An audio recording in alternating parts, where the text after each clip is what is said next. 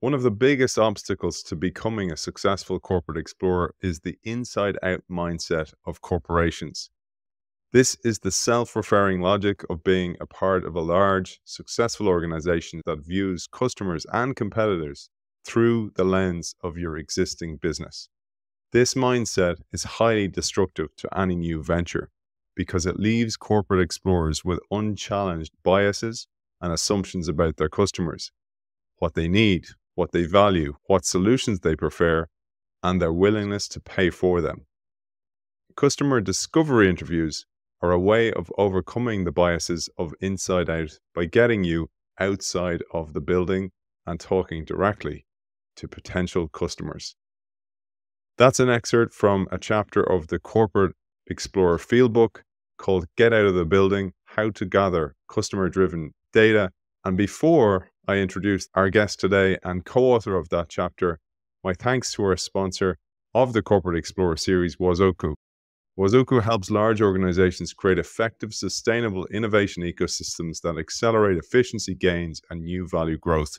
It does this through intelligent enterprise software that connects and harnesses the value of employees, startups, universities, and the unique Wazoku crowd of over 700,000 global problem solvers. Wazoku calls this connected collective intelligence, and you can find Wazoku at www.wazoku.com. Now, to our guest. She is an innovation strategy and management consultant, expert researcher and policy advisor on responsible tech, and she is also global innovation lead at Oxfam America and part of ChangeLogic's extended team. She was formerly a professor at McGill University, and she is with us today to talk about this chapter. Vanessa Ceia, you are very welcome to the show. Thanks, Aidan. It's great to be here. It's great to have you because you bring us some extreme wisdom today, because most people would treat data-driven interviews all the same, but it all depends on what phase you're in. It all depends on the mindset of the organization. It depends on your innovation maturity. And I have a little bit to tee us up here before I hand over the reins to you, Vanessa. You say that interviews and focus groups are two of the most common qualitative research methods employed to generate deep insights about customers. Focus groups can be a time-saving way to measure customer reactions to your product or idea, but it can be difficult to avoid groupthink and get honest answers from each participant. In this chapter, you outline the when and how of interviewing customers, and followers of this series will understand that there are three major stages of the innovation process: ideation, incubation, and scaling. And how we approach the interview process and design our interviews depends on our innovation maturity, our research goals, and where we are on that pipeline. Vanessa, over to you to bring us through this fascinating chapter. Thanks, Aidan. As you mentioned, there are these three overarching phases within the innovation funnel: ideation, incubation, and scaling. At each phase, you have different goals. When you're ideating, you're doing more exploratory work. You want to define a problem. Maybe you have some initial assumptions and hypotheses to test and validate. So the types of questions that you ask, the purpose of your interviews, and even your interviewees will differ from the incubation phase, where you have an initial concept, perhaps a more developed MVP, and you're focused more on iteration. So questions will be more targeted towards validating this solution market fit, for instance. With scaling, again, is a different stage, different goals. As you move through the funnel, your primary research goals, the target research participants or customers, your interviewees, the topics that you'll focus on, and of course, the target outcomes, so your ideal outcomes of the interview, will differ. If we take a look at the ideation stage, so again, defining a customer problem, that tends to be your goal. You want to formulate an initial hypothesis or test an initial hypothesis. You're also trying to get acquainted with a target customer audience, right? So you may have a general idea or a general assumption about what the problem is and who your target, customer is, but it's important to really understand the customer, immerse yourself in the point of view of the customer at this stage. This is a stage where you discard problems that don't really exist. Ensure that problem that you want to focus your innovation efforts on is a problem that customers believe that they want to have solved, and eventually will want to pay to have it solved. In this stage, if we think about the various types of customers, the people that you might want to interview, you'll be looking at decision makers, users, field experts, and people you believe to be your target population segment. And thinking about, is the problem that you've identified real? What are the consequences of not solving this particular problem? Are they satisfied with the alternatives that exist in the market or not? Why? Why not? Again, you're validating your problem, but you're also looking for opportunities to maybe unearth bigger problems that customers want to solve for first. So even if you validate a particular problem, if it turns out that there's another one that's more urgent, perhaps you should be refocusing or pivoting your attention toward that one. In terms of outcomes, you want to leave this stage in a place where you can move into the ideation stage or hold some ideation sessions with the question, how might we solve this particular problem? And that problem's been validated. Once you move to the incubation stage, again, you're looking more at validating the solution market fit and even the problem market fit. So you're thinking about improving customer segmentation, in sharpening your customer profiles. You want to ensure that your early prototype meets people's requirements, right? And so through this process, you're looking to collect feedback that you can use to iterate and improve on your particular solution. And so when thinking about interviews, we might think of more open and more targeted interviews. You're trying to learn, and you don't want to be restraining the customer, your interviewee, too much with highly targeted questions. But when you have an MVP, so you've done a lot of exploratory work, you've validated a lot of your problem and so forth, even perhaps your early concept, now you have an MVP, a minimum viable product or offering. And so it's more targeted. You want to understand, what do people like about it? What works, what doesn't work? And you want to make sure that this prototype meets user requirements and that you collect that feedback to be able to iterate, improve, refine throughout this incubation process. So in terms of interviewees, at this stage, you have a much clearer idea of your customer segment. If you think about the customer decision tree, you'll have target users, influencers and recommenders, people who test the real decision makers in a household, for instance. So even if your target user is a child, who is really the buyer? Maybe it's the parents, and they're really the decision makers there. And you also have saboteurs, those who oppose, who will say, I don't want to use this. I don't like it. I don't think it's a great idea. And so at this stage, you want to interview as many people across this customer decision tree as possible to understand the different perspectives. One of the mistakes, and this goes a little bit into the do's and don'ts, a mistake that people tend to make at this stage is they'll only interview target users. So they just want to learn what the target user likes, doesn't like, what works, doesn't work, et cetera, and get feedback from them. But the target user isn't necessarily, as I was saying, the person buying that product or the decision maker. So even if the target user loves it, if the decision maker says, no way, or the buyer says, no, we're not buying this, it's unlikely to succeed in the market, right? So again, it's important to understand, to get information and feedback from across the decision tree, including the saboteurs, the opposers, because you want to understand those who don't want it, why are they opposing it? Because perhaps that's something you can address and be able to increase your market share. Once we move into ideation, incubation, when you're interviewing during this incubation stage, your outcomes are to refine the customer segmentation and personas. You've validated the feasibility, viability, and desirability of this MVP, and you've gotten some great data to help you refine and improve your product. Moving into the scaling stage, this is a critical point in the process because you may have gone to market, you're going to market, you may be thinking about going into new markets, so taking your product into new contexts, and you might encounter unexpected blockers, right? Some of them will be internal. So maybe there's lack of operational capacity. There might be resistance from other business units or an absence of partners to really sustain the scaling of this solution. At the same time, as you move into new markets, you might be finding new needs, new challenges as well. And it's not a given that just because this works, something was successful in the US can just be taken to the European market, for instance. So you need to continue validating customer traction And you might actually need to to approach the interviews by extracting from some of the methods and targeting the same types of interviewees that you did early on, because there will be a new level of exploratory work. But again, so you need to interview all stakeholders from the customer decision tree. You're trying to ensure that your product or service has customer traction and will have that traction in a new market as you scale. You'll be thinking about your external partners. So again, for the sustainability, who will you work with if you are working with external partners? Will they be able to support the scaling of this solution or this offering?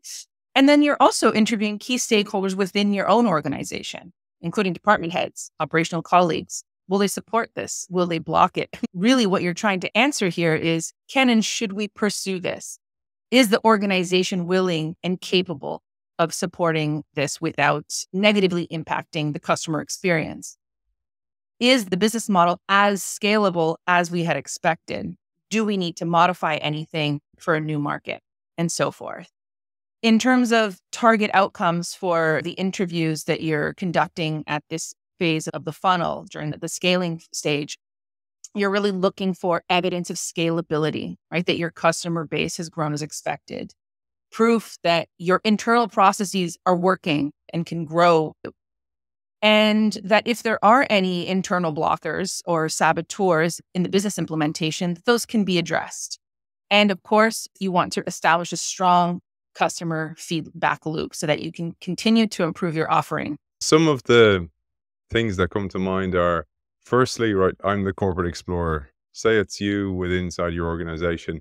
You will have a strong confirmation bias. If you like the idea, if you believe in the idea, you will go to people who are going to confirm that it's a great idea, or you'll go to people who are friendly, or you'll ask the question in a biased way.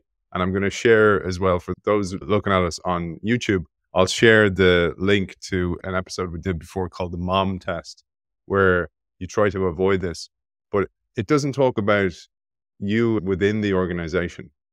And one of the reasons is, as you well know, we get so much criticism as the corporate explorer. We meet so many roadblocks. You talk about saboteurs, and the title of your chapter is Get Outside the Building. But most of the saboteurs actually come from within inside the building when you're trying to drive change, particularly if it's going to potentially cannibalize the business model in any way. And I'd love if you had any insights for us on that stuff that you have experienced, or how also we as the corporate explorer can avoid that trap of only going after people who are going to go, yeah, it's a great idea, go for it. And then we do all the work and we get to the end, to the scaling point, and we fail terribly. When you include key stakeholders in the co-creation process, you actually mitigate your risk of failure on multiple levels. And this is another way that you can be outside in. So, I can sit in my office and have a great idea and create a solution without checking in with my target customers. Well, that's quite risky, right? Because we have bias, and we should be validating with our target customers. Well, actually, I would extend that to key stakeholders within and outside of the organization. So just as you would validate with key figures or personas across that customer decision tree, I think internally you want to do something similar, because when these key stakeholders are a part of the design and rollout process, you are getting their input along the way. And so you're able to identify blockers before you reach the finish line. And then someone from another division tells you this isn't possible for these reasons. Whereas if they were included throughout the process, you're able to unearth some of these issues earlier on, right? I would recommend doing the same thing with key stakeholders within your organization who will play a pivotal role in scaling your solution should it work. That's absolutely gold, that advice. Vanessa, I work with companies as well. And if the company's highly regulated or work in an industry that's highly regulated, I say you got to have the risk team in the room. You got to have the regulation team in the room. A startup, for example, if you're a fintech, your temptation for your first hire is maybe a CTO, but your first hire should probably be a head of compliance or somebody that can tell you where you can't play from the get-go, to your very point. Later on in the chapter, you say the interview process has 3 key phases: preparation, conducting interviews themselves, and then summarizing and analyzing collected data. And what's really important, and again, we just dive into this, each stage has specific do's and don'ts, and these are vital to understand. I'd love you to share them with our audience. Absolutely.